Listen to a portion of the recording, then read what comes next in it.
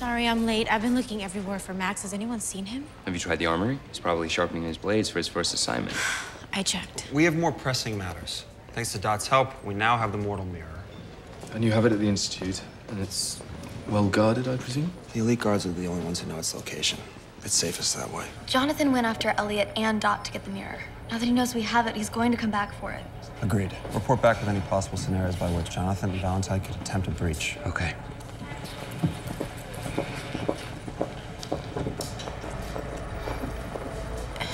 Is everything okay? You told Magnus about the soul sword, didn't you? Wow.